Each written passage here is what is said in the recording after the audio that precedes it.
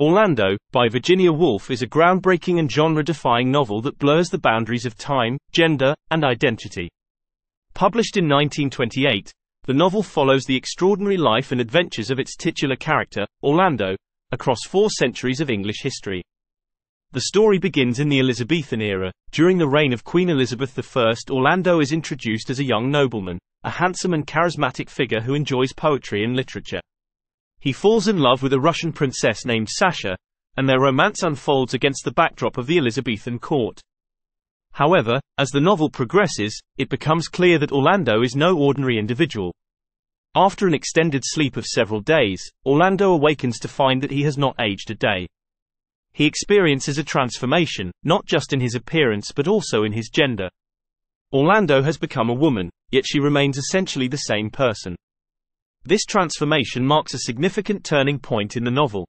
Orlando's life continues through the centuries, and as she navigates the changing societal norms and historical events of each era, her gender identity shifts back and forth between male and female. Woolf explores the fluidity of gender and the constraints placed on individuals by societal expectations. Throughout Orlando's long life, readers are treated to a vivid and imaginative tour through different historical periods, including the Restoration, the 18th century, the Victorian era, and into the 20th century. The novel provides a rich tapestry of historical and cultural details, as well as insights into the changing roles and rights of women in society.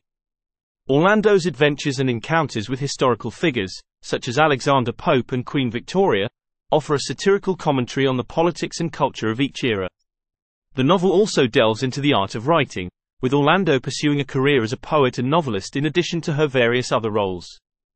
One of the novel's central themes is the passage of time and the idea of immortality through art and literature. Orlando's writing serves as a form of immortality, allowing her to transcend the limitations of her physical existence.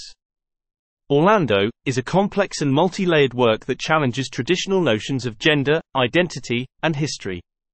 Virginia Woolf's prose is richly poetic and experimental, and the novel is often considered a precursor to the modernist and feminist movements in literature. It is both a literary tour de force and a thought-provoking exploration of the fluidity of human identity and the enduring power of art and storytelling. Thank you for watching. Like and subscribe for other interesting book summaries to spice up your to-be-read list.